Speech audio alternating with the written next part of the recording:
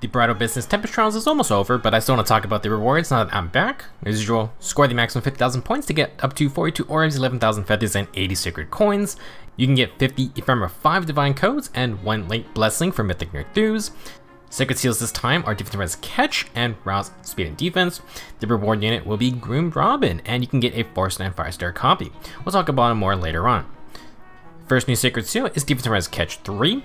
At start of combat, if the foe has full health or a penalty active, then you get +5 Defense Res during combat.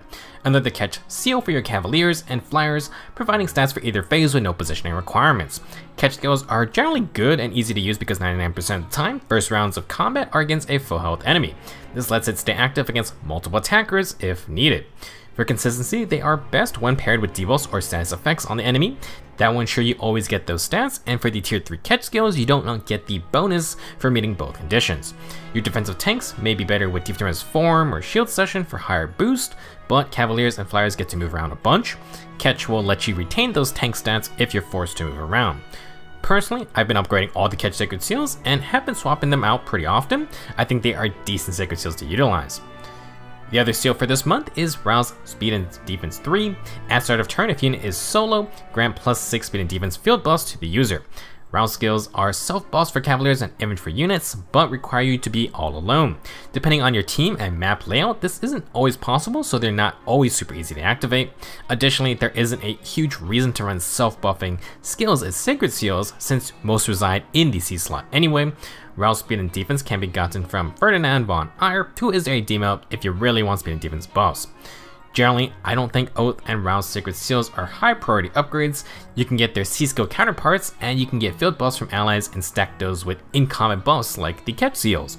Upgrade if you want or need field buffs on the units, but otherwise, pretty easy pass for now. I know it's only for fun, but dressing up like a groom still gives me butterflies in my stomach.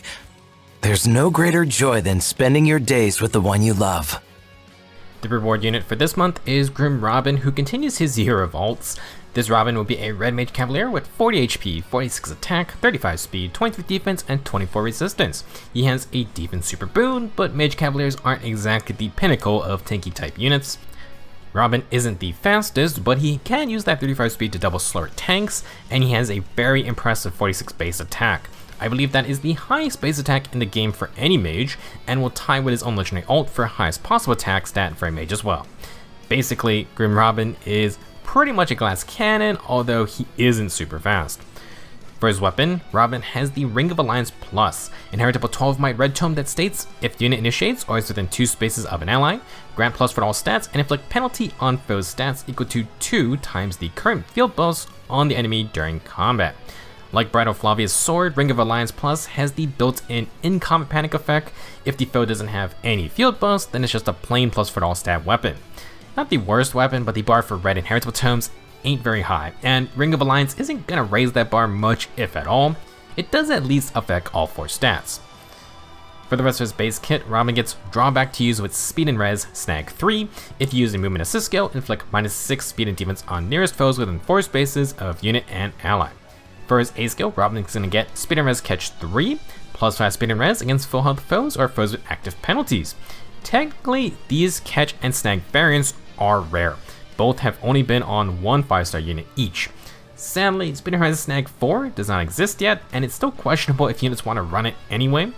As for Speed and Res Catch, it's fine, just not a common stat combo. Generally speaking, Robin has double speed focused skills to boost his lower speed stat, and he'll get extra res to stack with Ring of Alliance. The res debuffs will boost his damage further, but you need to stack up snag skills, and if Robin is the one doing it, then obviously he can't make an attack in the same turn unless he got a dancer. You can use it as a retreat option, but Robin or his teammate would be waiting for the enemy phase to start then. Now in terms of fodder, super rare skills, but not the most common skills most units are going to want. For merging the neutral nature, Robin will get +1 HP, attack, and speed. That is fine. You could take the defense super boon, but Robin isn't exactly starting at a high point for defense, and Mage Cavaliers just do not make the best defensive type units. Even if you stack defense skills, Robin is still going to take some decent damage. For free-to-play comparisons, Groom Robin has very little competition. That doesn't make him a top tier unit immediately, but if you want damage with some speed on a magic horse, then he's basically the best for the job. There are only two other non-5-star red mage cavs, and that is Arete and Valentine's Latania. Because there are so few options, I'll include the free Mage Erica everyone can get from the Hero's Path quest. If you include Dragonflower as Robin is the clear winner in terms of attack, no doubt. His speed can be met by Titania, but she is 13 whole attack behind him, instead throwing all those points into resistance. Arete is similarly res focused, but does have that higher attack and HP to go with it. You can't exactly merge Mage Erica easily, but she does have a refine for Gleipnir that is okay, generally speaking. The main benefit for Robin is that his super high attack focus synergizes with the one current arcane red tome. That is pretty much the saving grace for Robin at the moment. In terms of builds, Ring of Alliance just works on both phases, but it's out of your control whether the enemy has field buffs. You just don't want to neutralize or panic those enemy buffs. We have a couple catch sacred seals to use, and with attacking demons catch 3, you can get +5 to all stats in the kits, and then you get another +4 stats from Ring of Alliance. This at least gives Robin some speed, defense, and res to fight with. For speed and res snag, you need to set up with a drawback first, or have an ally move Robin themselves. It's a nice debuff if you can get it to work, but you could also just run something like link buffs in general as an alternative. For C skills, to keep catch active, you could run a smoke debuff. Odd or even speed wave or a rouse buff also work as well. For some other stat boosters, you could run Swift Sparrow or Fury, plus a Titan Speed solo in that seal slot. One issue for Robin is being able to double tanks with Follow-up Denial.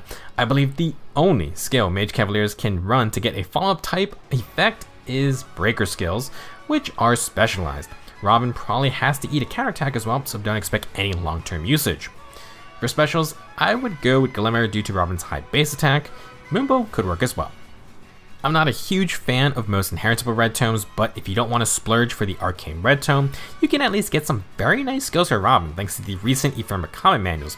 Last month, we had Attack and Speed Catch 4 and Swift Sparrow 3, both are fine options. This month we have Attack and Menace from Fallen Male Morgan. Robin can put him in timeout and take away that nice C skill even if the debuffing range doesn't match the reach of a Mage Cavalier. These skills are basically just more stats, and I would like to add some more combative effects from that B slot. Unfortunately, pickings are slim for Mage Cavaliers. We say it as a joke, but I'm like 93% sure the reason for lack of decent Mage Cav skills is still Reinhardt. Don't get me wrong, Fartrace Kanto is nice, Seal Res 4 is fun, Guard 4 is an option. But for those without unique weapons, there are not a lot of useful perks to pair with the current inheritable weapon selection. It can do fine in general non-serious content, but that's not a very high bar.